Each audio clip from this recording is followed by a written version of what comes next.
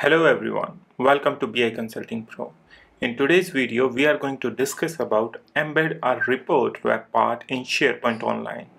In today's video, I'm going to explain you each and everything about this process, how to do it, what are the requirements, and what you need to know. So let's get started.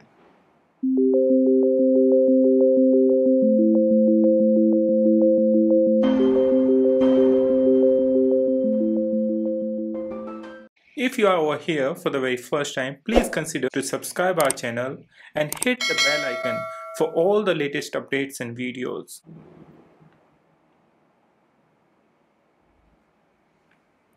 The very first question comes in our mind, what is it and why do we need it?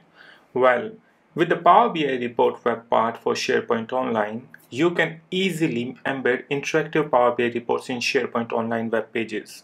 In my previous video, I have received so many comments that people wanted to know how to embed their Power BI report into SharePoint so that they can share with their entire organization who has already the access of SharePoint, and they can start rendering their reports over there using the SharePoint. When using the embed in SharePoint Online option, the embedded reports respect all item permissions and data security through row-level security, so you can easily create secure internal portals. That means whenever you are going to use this process, your reports can be secured via row-level security and all other permissions that generally you manage in Power BI service. However, there would be certain items won't be available over there. For example, your subscription or your other kinds of services like the Power BI admin settings that you use over there. But you can assign permissions, and I'll talk about them later in today's video. Now let's discuss about the requirements. What are the requirements for embed a report web part in SharePoint Online? The very first requirement is a Power BI Pro or Premium per user license or Power BI Premium capacity like EM or PSQs with a Power BI license is required.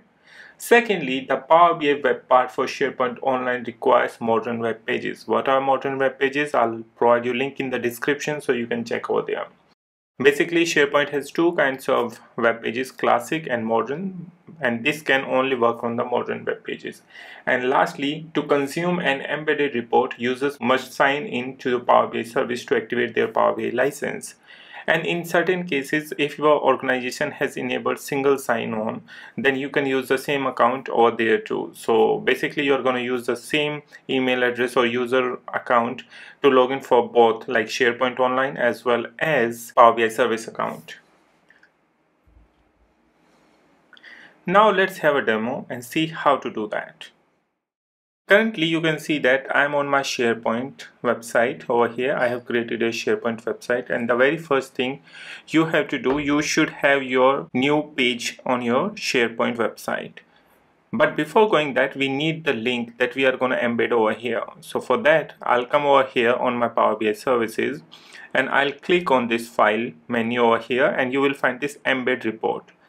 Over here you will find three different options, and one of them is SharePoint Online. So I'll click on this, copy this address. Once you will copy this, then you have to go back to your SharePoint website, and over here you will find this button new, and you will get several options over here, and we have to choose page. Just select that. Here you can choose a template if you would like to, but I'll go with the blank. Just select this and create page. Once you will create page, you have to provide it a name.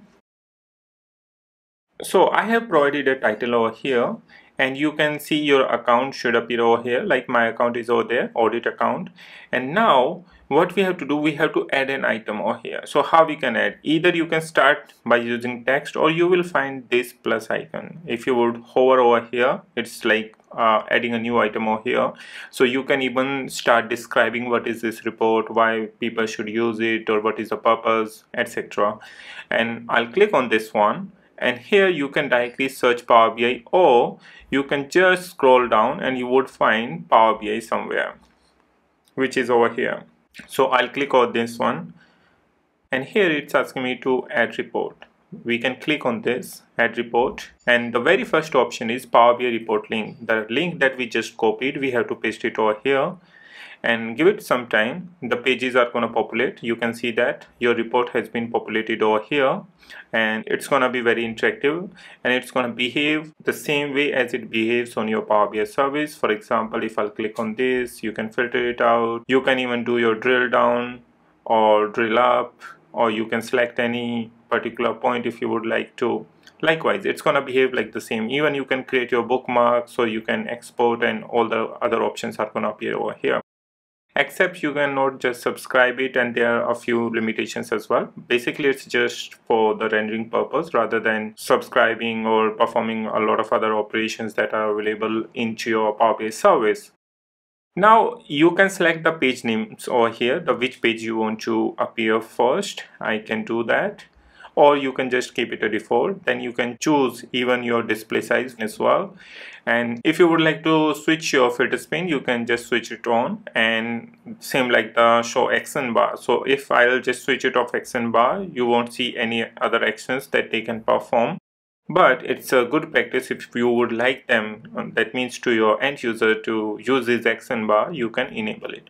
So these are the couple of options that you can do. Once you are done with everything, then even you can save it as a draft, or you can undo the actions that you have performed, and here you can move the web part if you would like to, or you can duplicate the web part, and certain other options are available over here. So I'm gonna save as a draft.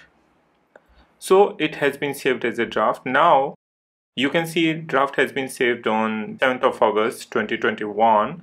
I can publish it from here, and this is gonna be the address. So I'll copy this, and if I would like to share with anyone else, I can do the same. So you can just click on plus, paste this address, and here is your report. So as we turn on the filters and the section bar, everything is appearing over there. You can see the different pages. You can interact with the report. So this is a sample report by Microsoft, which I just embedded over here. If you would like to try, you can also try the sample reports provided by the Microsoft. You can find from their website. And I hope this is going to be very helpful for you, because in organization people want to share most of the stuff through SharePoint only, so it's going to be very helpful. Now let's discuss about the grant access to reports. Embedding a report in SharePoint Online doesn't automatically give users permission to view the report. You need to set up view permissions in Power BI, and there are two ways. The first way, if you are using Microsoft 365 group to build your SharePoint Online team site, is to list the user as a member of workspace within the Power BI service and SharePoint page. So once you are going to do that, once you are going to list your user as a member to that particular workspace and the SharePoint page, they can access the report. And for that, you can even create the groups so that the number of people in a group can view without any problem or without any issues.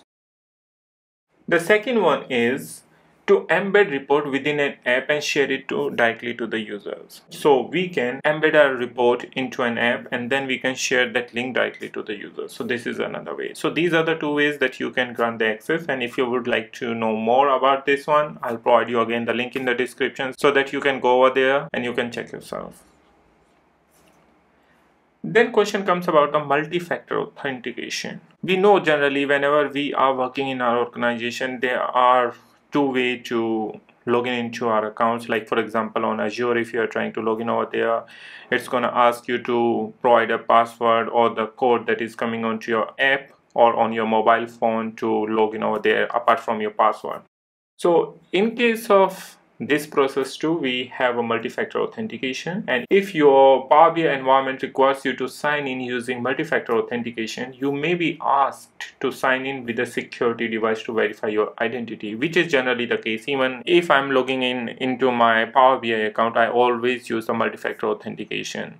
If your Power BI account has a multi-factor authentication but your SharePoint doesn't have, so in that case too, you have to use the multi-factor authentication to authenticate yourself, because basically it's gonna ask you to access your Power BI service rather than the SharePoint, because all the accesses are basically coming from the Power BI service itself. So that's it guys for today. I hope you really liked today's video. For more exciting videos, you can join us via different mediums so that whenever we are posting any new videos, you don't miss it.